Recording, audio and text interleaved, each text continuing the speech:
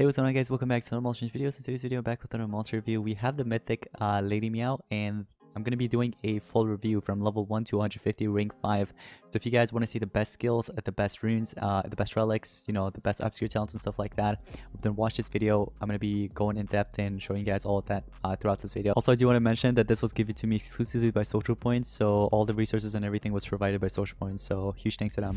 But anyways, guys, before we get started, if you are new to my channel, go on and hit that red subscribe and also drop a like on this video to show support. Anyways, let's go ahead and get started. So I'm going to go ahead and quickly speed this up, and we're going to go ahead and hatch it. Hopefully we have a spot. Nice. Alright, so we have Lady Meow. I'm going to go ahead and gem this, and this is the new monster. Nice. Alright, I wonder what made them, you know, name this monster Lady Meow. Like, how did they come up with? Is it because it's just female and it's a cat? I think it's a cat, right? I don't know. You guys can let me know in the comments. But I'm guessing one of her relics will be sword because she's holding a sword. In case you didn't know, she starts off with dodge area at rank 0. So right away you have access to dodge area. This is actually really good. Having access to dodge area, it prevents the enemy from landing their AoE skills. So you're basically fine against that. But if they have pierce, then that's a whole different story. Anyways, at rank 1 you have immune to daze, so you have access to daze, which is actually alright, I guess. It's not the best, but it comes in handy in some cases. And then at rank 3 you have status caster self-stun immunity. So I've got to say I really like the dodge area, but then it's sort of like downgrades, you guys can see. But you know what, it is what it is. Alright, so let's go ahead and get Lady Meow to level 100. There we go, and let's check out the stats. So 8,448, comparing this to the other corrupted mythic monsters at the game right now, that's actually a great amount of strength. And then your life, 86,860, comparing it to the other corrupted mythic monsters, that is pretty low, I gotta say. It is low. And then speed is 6,338. That's good. Okay, so your strength and your speed is pretty good, but then your life kind of sucks. So before I change the skills, let's go ahead and take a look at the ultimate. So this ultimate, apparently it deals heavy earth damage to all enemies, applies bleed to one enemy, gives an extra turn to itself. That is pretty interesting. Your ultimate gives you an extra turn. That is cool. Alright, you know what? That's actually not that bad. Alright, so apparently it's an earth attacker, I'm assuming. Okay, so this skill, it's an AoE moderate earth damage to all enemies, and then you apply a stamina regen to yourself. So that stamina regen could actually come in handy. Then you have this skill, which deals very heavy earth damage to one enemy, applies daze to one enemy. That daze basically reduces the enemy's power and accuracy by 25%. And let's see what else we have. Okay. Dagger throw, it's a moderate earth damage to all enemies, applies bleed to all enemies. So it's an AoE moderate earth damage and applies bleed. Kind of like this one. It's just that this one applies stamina regen, the other one applies bleed to all enemies. Alright. This skill, it applies immunity to stun and double damage to itself. So stun immunity lasts for 3 turns, and then double damage only lasts for 1 turn. So here's the thing. Here's the thing with this. If you're gonna run this mythic with any other monsters that, let's just say they apply some type of damage boost, right? It could be double damage, it could be triple damage, or it could just be damage boost in general.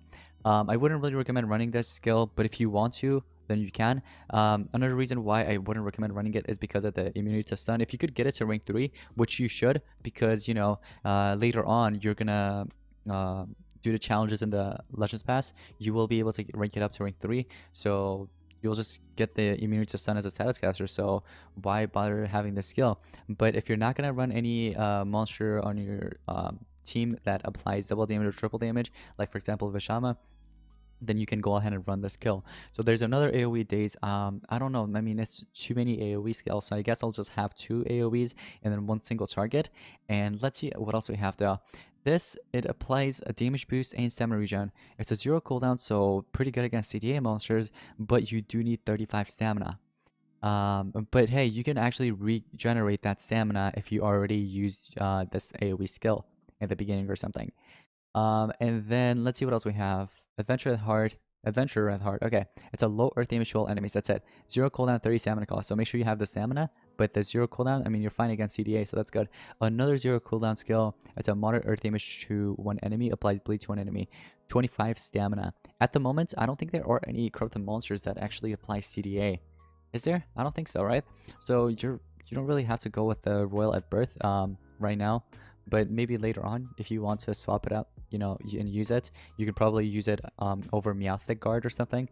But yeah, as long as you have the 25 stamina, you can go ahead and continue spamming the skill as long as you want, or as much as you want. So that's really, really nice.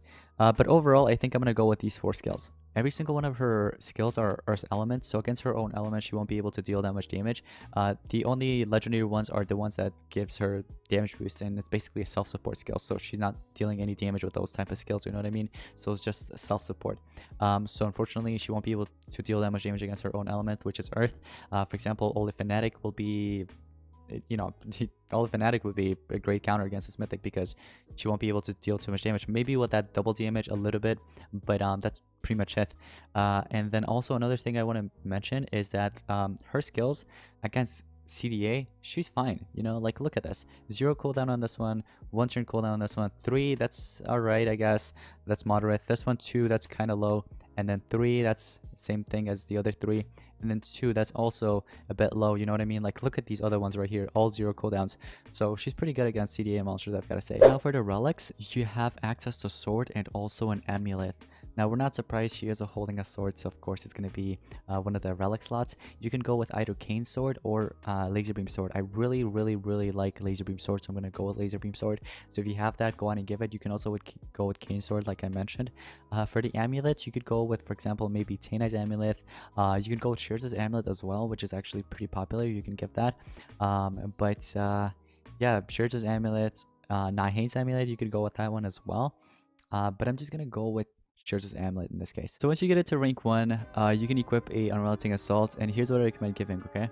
So out of all of these ones, you can go with Unrelenting Assault. This actually works best for this monster. One of the best obscure talents that you could give for this mythic. Another one would be Burning Hands. If you have Burning Hands, I recommend giving that. Not just that, but also you can maybe go with Soul Drag. Soul Drag won't work the best, but hey, it's not really that bad. Once you get it to rank 3, you'll have access to every single one of the traits. You have access to Immune to Daze. You also have access to the Immune to Stun, the Status Caster one. I'm going to get it to rank 3 real quick and level it up to 130, and I'm going to show you guys the stats in just a second. So here we go. The stats are shown here. So this is what you get. Rank 3. This is basically the stats with no runes on. So for the rune setups, here's what I recommend giving. You can go with 2 strength and 1 speed, or you can go with 2 speed and 1 strength. You could also go with 3 strength runes. 3 strength runes isn't really a bad idea. You can go ahead and equip an Unrelenting Assault like how I am right now. I'm running a Unrelenting Assault on this mythic, and it's not really a bad idea because if the enemy doesn't have an anticipation monster, you can go ahead and turn transfer with maybe Lenworm or something, taken in the first turn, turn transfer over into to her, and she could actually destroy the enemy with 3 strength runes. Now, I'm not going to do 3 strength runes because you never know. What if I end up, you know, destroying the enemy? I just don't want to end up winning by accident or something like that, because I'm not allowed to win with these monsters. So alright, here we go. We're facing a 150 Tabora, 150 Lenworm, and a 150 not, what is that, Bombetta, right? Okay, so I take in the first turn. I'm the fastest here, yes. Okay, so here right away I could either go with this, or I could go ahead and, you know what, hold up, this is actually perfect. This is perfect against bases like this, where there's Sabora with, for example, either Lenworm or a CDA monster cooldown activator. For example, like Kodama, or you just name it, right? You've seen it before.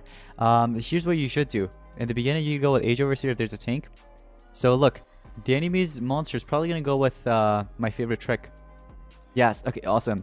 So my favorite trick, and look, when the next monster goes, if it's a CDA or if it's a Lenworm, the enemy or this monster won't get hit by it. So as you guys can see, because of that dodge area trait, I'm able to use all of these skills here. Now I'm gonna go with a double damage, I guess, first. Shall we go with double damage? I don't think Unrelenting Assault's gonna kick in with that. I don't think so, right? So I'm gonna just go ahead and use this. Bam. Wait for it. Unrelenting Assault, 20k damage, and also Laser Beam Sword, and also shares his amulet on top of that, so that's a lot of damage altogether. But unfortunately, my stamina is almost gone. I'm going to go ahead and use this so I can regain some stamina. That'll also give me an extra turn, so I don't even have to charge up. Wait for it. Just wait for it. Look, the stamina regen. Next turn, it's going to give me some stamina. I just regained some of my stamina, and then I could go ahead and use a Dangerous Throw. Unrelenting Assault kicked in again and give me another extra turn, and I still have my stamina regen. And maybe I could go with a double damage now if I wanted to for next turn. let's say I wanted my damage to increase for next turn, I could go ahead and do it. These other two monsters are going to turn back into normal. So we'll see how it goes from here. Alright, you turn back to normal too. And what I can do here is maybe use Sequence Bender freely because there's no end speeders. And then here I could use maybe this. If I wanted to, I could go ahead and use it. Bam, that did 200k damage. That's a lot of damage, man. A trophy. I'll go ahead and use Posts and Gloves. Let's go ahead and do that. Eliminate you. Master Staff. And then I could basically end up eliminating Tabor if I wanted to and end up winning this. But I'm not allowed to win, so I'm going to go ahead and leave it. Another one of these bases. See what I mean? This is what I was talking about earlier. This time there's no Lindworm. But hey, it's literally kind of similar, I've got to say. Tabora. And then there's a Tank. Although last time it was Crawler, but this time it's Daedalus. And then there is Kodama there, CDA. So I can go ahead and fight this. It doesn't matter who takes in the first turn. Alright, I take in the first turn. I'm going to go ahead and do Age Overs here.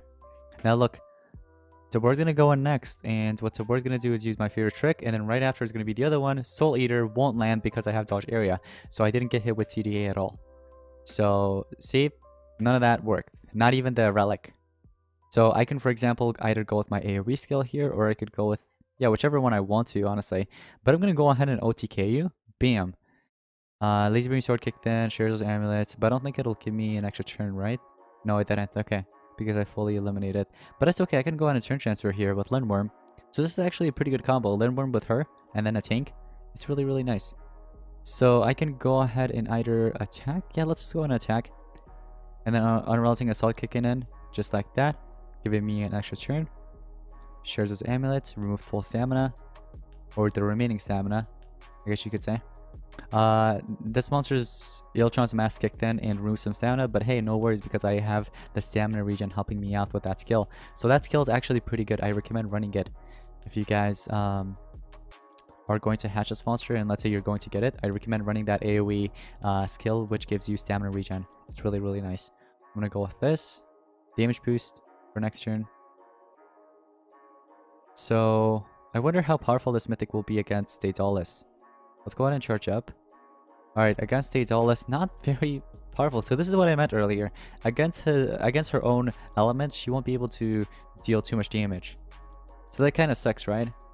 But other than that, against other mythics, you can deal a ton of damage. She's quite powerful. You can go with your AoE skill here again, or you could go with the AoE bleed, which actually just, you know, deals some damage each turn and also makes the enemy kind of weak. I could go with Greater Times Curse here. Revert events. Great Times Curse. I guess I could go with this, you know. Let's go ahead and do it. Yeltron's Mask kicked in. Nemesis Armor. Okay. Body Slam. I could do this. Shall we do it? Let me see. You do have a Ural SN. Why not? Bam. You're gonna come back. And I'm gonna go ahead and leave. Because I didn't have any stamina, and of course I can't win it. But yeah, just make sure to... Here's the thing. Master Staff is actually pretty good on Lindworm. But if you don't want to run Master Staff, you could go with King of Atlantis. Because the thing is, when Lindworm's stamina is full, and let's say one of your other allies, including Lady Meow, if you're running Lady Meow with Lindworm, her stamina, it'll just stay low. It won't increase at all. But with King of Atlantis, it'll go ahead and increase whenever you need it. So I just got it to rank 5. I'm going to go ahead and speed this up. And I'm going to show you guys the stats at level 150 with the runes and without the runes, of course. So here we go. Level 150 in just a second.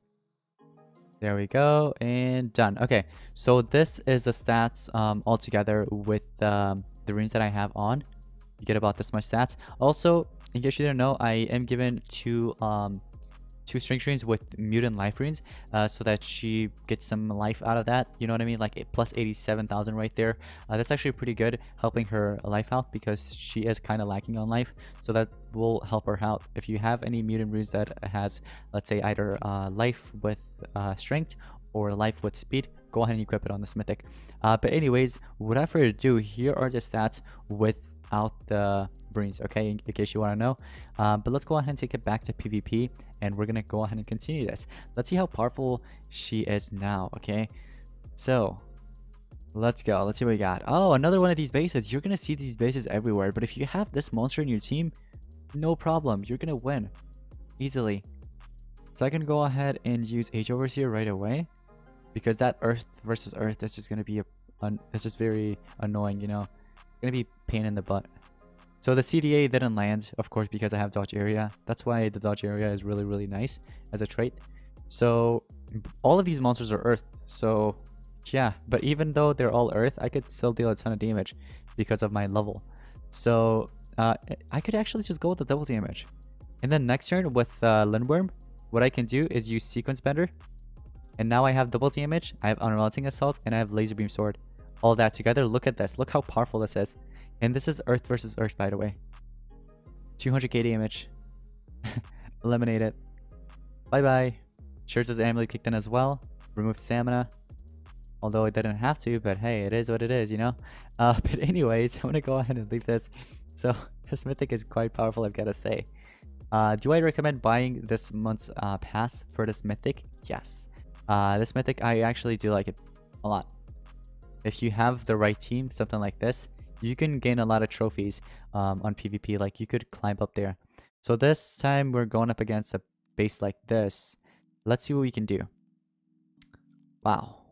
This is a 132 and 142 Master Rats. And yeah, so they're both dead, basically. Because Master Rat, I know it says it's not strong enough for Master Rat, but remember, I have Laser Beam Sword and I have Shards of Amulet, and I also have Unrelenting Assault. So all that kicking in all at the same time is, well, I mean, one of them, just one is enough itself. Doesn't matter which one. It was all just enough. Whichever one kicked in first. So I just needed one of them. And then I could basically end up hitting you with that. Bam. And get rid of you. Easy peasy. So yeah, this Mythic is pretty powerful.